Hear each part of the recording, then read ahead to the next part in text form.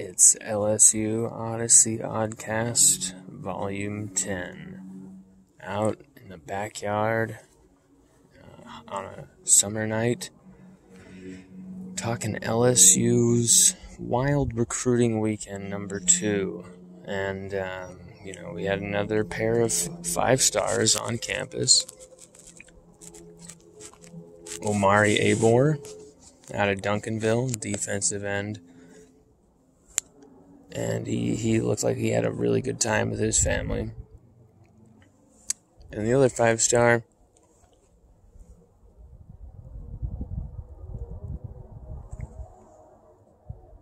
cornerback Denver Harris out of North Shore. Now, Denver, he was hosted by Eli Ricks. Omari Abor was hosted by Jaquelin Roy. And both came onto campus. Denver Harris showed up at midnight on Thursday. They were both there from Friday on through the weekend, and both had their families in tow. Also, so did 4-star Georgia commit, running back, linebacker, C.J. Washington. He had his family there as well. All three, they put on the purple and gold jerseys. Denver Harris wearing number 1. C.J. Robinson wearing my number 27, and Omari Abor in 23. And they all look really good in those uniforms. All look really sharp. Omari Abor has a good relationship with Andre Carter. And it seems like Oklahoma, Ohio State, are really, even Alabama, are really in that mix for Omari Abor. He's a 5-star, just like Shamar Stewart. He's going to get that big-time attention. Will LSU get one of these guys at least? Is it going to be Abor? Will it be Stewart? That's an interesting question. Will LSU miss on both of these 5-star defensive ends? That's another interesting thing to ask. Is that possible? Can LSU miss out on both Stewart and Abor? I think that would be hard to do, considering Andre Carter and his strong relationship with these defensive linemen already. He's been a great recruiter. He just has the pedigree. 25 combined years of experience, coaching and playing in the NFL. 12 as a player, 13 as a coach. I think maybe you swap those, but still 25 combined years. Pro Bowls, he Bill Belichick had to have him come back to the team twice. He needed him to show people like Kyle Van Noy and some others how to do it. And he came back and he schooled those guys, Dante Hightower, people like that. And sadly, after Carter left, they won some Super Bowls just right after he left. And so he played for the Patriots during that transition period for their defense before they won some more Super Bowls with Brady. And so Carter, he knows what that takes, the grind. And so he's perfect for recruiting. Could he miss on both of these guys? I just don't think so. I think he has to get at least Shamar Stewart or Omari, one of them at least, just because of the odds. The statistical odds are in his favor. He's such, his pedigree and the way that he would be able to teach them. I actually would not be shocked if he got both. I know people would be like, whoa, well, that's a crazy thing. Of course you're going to say that because you're for LSU. No. I think it's straight up just these kids want to go to the NFL, and they want to be taught by someone who's already been there, already been coaching. Andre Carter's straight out of the NFL. He's only been back in the college game for a few months, it's still fresh in his mind. And so to be able to absorb that kind of knowledge from a guy like that who's been there and done that, that has to be attractive to these recruits. I cannot see them going, elsewhere if they really are, eye on the prizes for the NFL.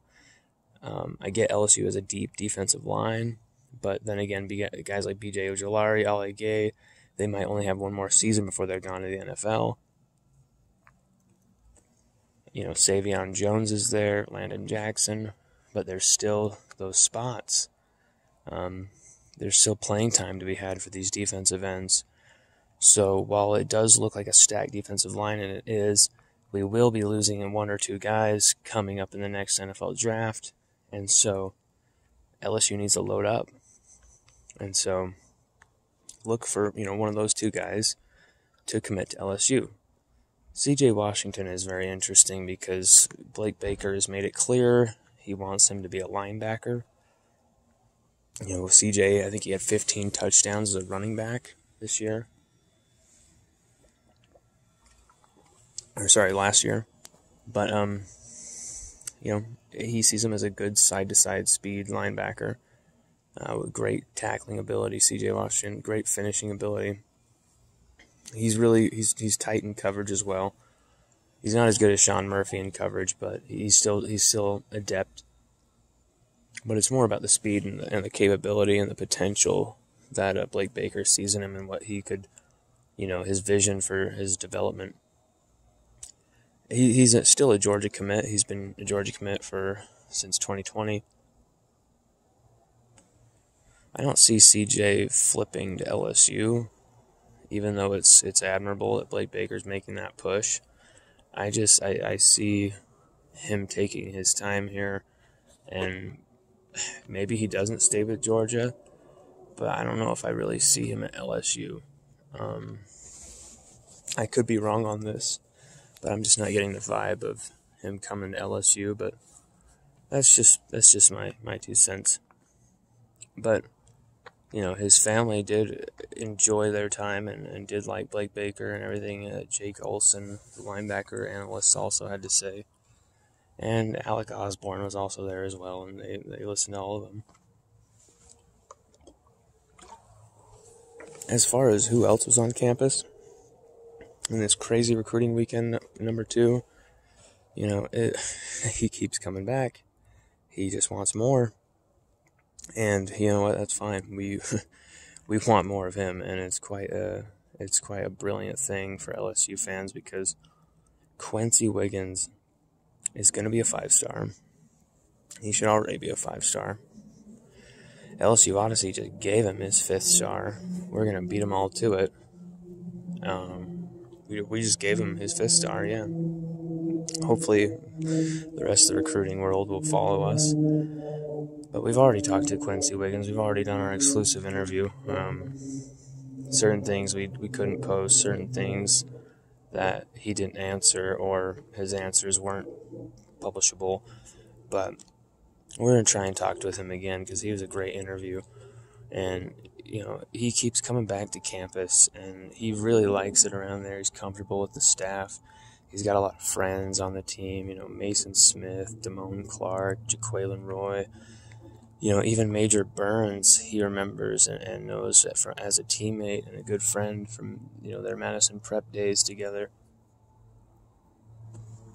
Quincy, he knows some guys from basketball more than just football, Guys like Jack Besh, who also played basketball, they'll know him, It's interesting because Quincy Wiggins, he's only been playing football for a single season. He played Pee Wee and all that, but he stopped to kind of play basketball. And then Jeff Jones, his basketball coach, said, there's no offers for you for basketball. We need to get you in some pads, man. And the football team was overjoyed to have him. And their defense was incredible this year with him. I crunched the numbers, and I believe they only allowed 2 teams to score more than 20 points on them, and it was 20 and 22. They had 3 shutouts, including in the title game and their first 2 games. They held most of their teams to under 10 points. They were a smothering defense, and I've tried to find Quincy Wiggins stats like crazy. I've tried. I cannot find his stats anywhere. But I know he was a huge part of that defense from the film. You can see all of what he's doing. He's wreaking so much havoc, whether he gets the stat or not. He requires so much attention. You could see double, even triple teams with the running back coming in to help, and that would free up so much space for the other guys to attack that quarterback. And there's so many ways that he can help a team. He can be kicked inside as well. The sky is the limit for Quincy Wiggins, and he cannot have enough of LSU. He keeps coming back for these unofficial visits, and I smell blood in the water. I think Quincy Wiggins is coming to LSU. I don't think he'll commit straight away, but I mean, it's looking likely. It's looking like he's gonna. He would be a great asset to have. Unbelievable player. He's got, this kid. He's really quiet, really humble, but he's got high character to him. He just seems like a very interesting kid. But he wasn't the only, local who tore it up lately at these camps. Emory Jones on the offensive line. I think he's been forgotten. I think some have been talking about Will Campbell, Bo Bordelon, Malik Agbo, Kelvin Banks Jr., Cam Dewberry, all these other guys, and quite rightfully so. All these guys are extremely talented, and they were on campus and they were showing what they could do, and of course, give them their time,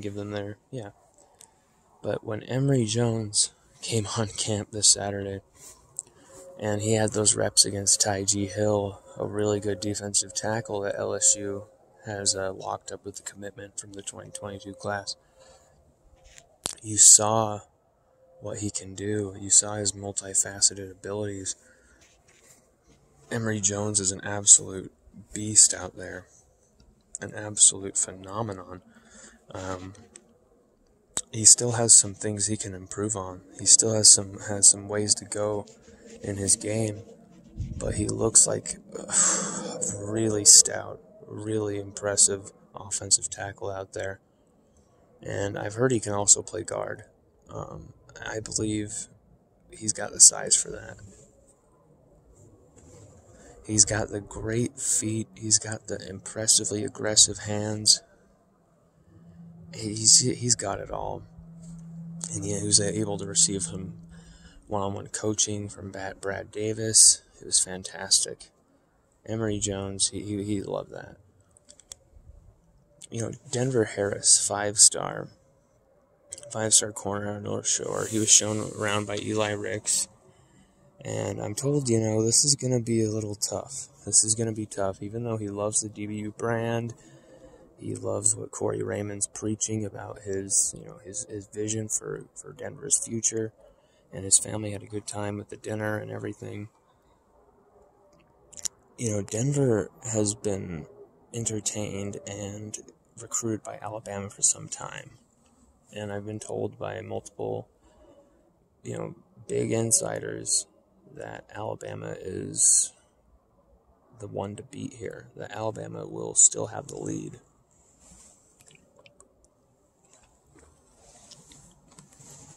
But this will definitely give Denver something to think about. LSU have done something with 5 stars when they come into this team. Christian Fulton was a draft pick.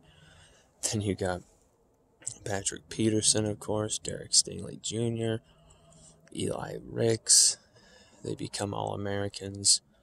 And, Jacoby Stevens, even 5-star safety, what he did. What we do with 5-star DBs at LSU is they fulfill their promise every time. And they go to the NFL, and they kick ass and take names. And most of them win a championship as well. Some have won a Thorpe Award. We've turned a lot of guys from 3 or 4 stars into NFL powerhouses, but we've also taken the 5 stars that are sometimes busts, and we've turned them into locks. And that's because of Corey Raymond and his coaching. And I think Denver Harris, if he comes to LSU, it's because of Corey Raymond's absolute genius on the recruiting trail. And it's because Corey Raymond is the ultimate teacher of defensive back craft. And it will be because Denver Harris would, want to play alongside guys like Eli Ricks next year, and Dwight McGlothern and Jay Ward if Jay Ward stays, and potentially even Derek Stingley if he stays, which probably not, but say if he does. So, you got some interesting dynamics there. It's definitely going to be LSU versus Alabama all the way, and I don't expect a commitment, soon, imminently from Harris. I expect a commitment probably around signing day, and it'll be a tough race. And LSU, we better be going after a cluster of cornerbacks here. We better be offering Jordan Allen. And another piece of news with cornerbacks, if you read LSU Odyssey's recruiting 2022 class predictions 2.0 piece from 5 days ago, you would have noted something interesting. We list our current class, and in the current class was Marcus Scott at cornerback. And then if you scroll past the predictions and you go all the way down to the final 25 list, Marcus Scott is not on that list.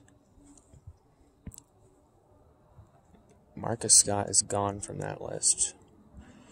It's because we believed he was not going to make the final 25.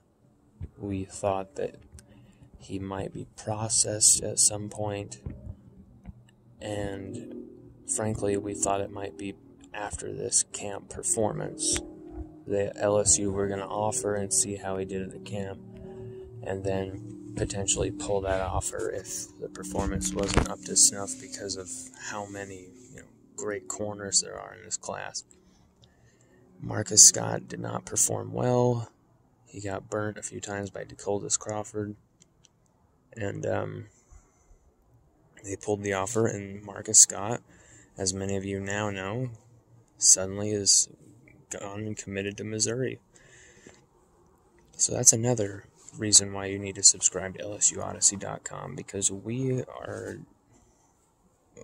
seeing the landscape here clearly for what it is in the 2022 class. We've been on it. And what I think LSU are going to do with the corners now is move into territory where they're going local. I think they're going to offer Jordan Allen to take up that corner spot. I think they want to get him on for another visit like they had him a few weeks ago. But moving on from that, LSU continued their wild recruiting weekend. They had, Garrett Nussmeier even showed up. Max Johnson was hanging out with people like Baby Gronk. Baby Gronk was there working out with the youngsters, and then Baby Gronk was doing arm wrestles with Cardell Thomas and hanging out with Butte and Max Johnson and Coach O. It was hilarious seeing those photos and seeing that video. It's a good time. Definitely follow Madden Sam Miguel on Instagram to check all that out, and LSUODYSSEY.com definitely has all of that content as part of our recruiting weekend number 2 article, just right there on the homepage. There is some quarterbacks from the 2023 class that were offered. Everyone expected Ricky Collins to get that LSU offer. He's a local out of Woodlawn, a 4-star quarterback, kind of lanky, kind of tall. And Ricky Collins got his offer, and I really, he's an interesting quarterback. He's an interesting guy. I think he still is very raw in his abilities. I think he needs to bulk up a bit more to be able to absorb those hits. But I love what I see from Ricky Collins in the film. He's definitely a gamer. I love what he does in the passing game. I love the way he can manipulate the pocket. I love the way that he can roll left, throw against the grain. Doesn't really seem to faze him. He's got really good off-platform throws as well, which is something that this other quarterback, 2023 quarterback Dante Moore, out of Detroit, Michigan's Martin Luther King High, who we offered as well, he showed out in the SoCal Elite 11 Regional just barely with these off-platform throws, doing these brilliant rolling to his left and making these throws across the body. Just showing a bevy of different things with the legs and the arm in complete synchronicity. And Dante Moore and Ricky Collins, both 2023 quarterbacks, picking up offers from LSU.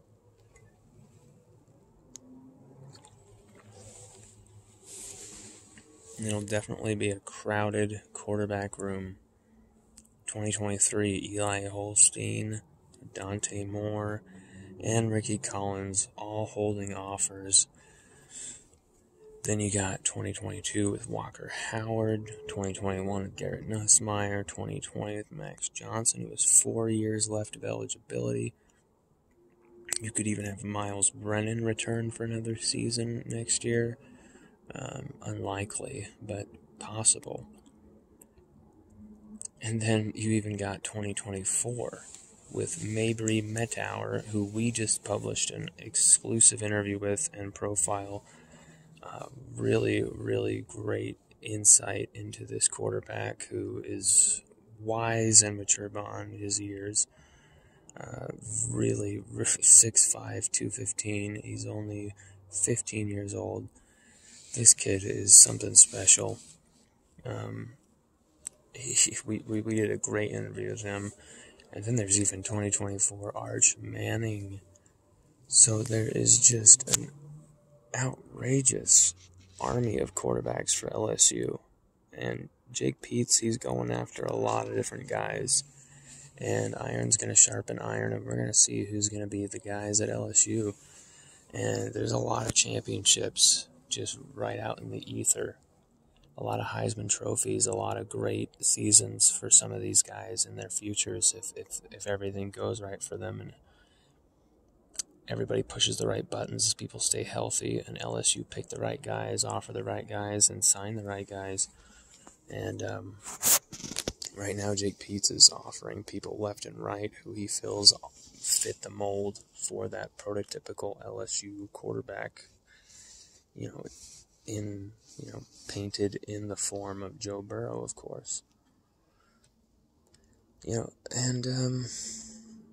LSU had a great recruiting weekend, number 2. We go in depth even more on the site with some exclusive interviews, some articles, a bunch of stuff where we're really beating the pavement here, talking to a lot of different people around the country, especially in and around Louisiana, and figuring out what's going on down there, and figuring out who LSU are really targeting. And I feel like if you're going to see 2 commitments coming imminently for LSU, the first is Emory Jones. Expect an Emory Jones commitment to LSU sooner rather than later. I think this guy has got a great feeling about the Tigers. And number 2, Quincy Wiggins. I feel like he's going to commit to LSU. I hope it would be sooner rather than later. I can't be too sure on that. But I have a strong feeling he's going to do that. Also, one thing to note, a safety that LSUODYSSEY.COM has been following from the very beginning. We got some intel that Durante Jones and Corey Raymond were going hard after IMG's Kamari Wilson, 4-star safety at IMG. And this guy is an absolute freak. He's a young Ed Reed type. He's a very cerebral player on the field. His pre-snap diagnosis reminds me of Sage Ryan's from a year ago. Just really smart player. Very creative in the way he does his coverages. Very deceptive. He gets a lot of interceptions. He's very good, not just in being a safety, but he can also play corner as well. very versatile. Kamari Wilson had some very positive things to say to Steve Wiltfong about LSU, saying that LSU is the place that could develop him the most and get him to NFL the most, and he likes what Durante Jones is building there.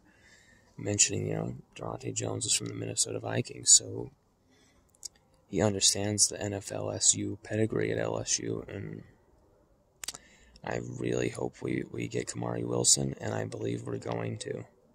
There's not a lot of people who are going to tell you that, but LSU Odyssey is going to. I got a feeling about this one.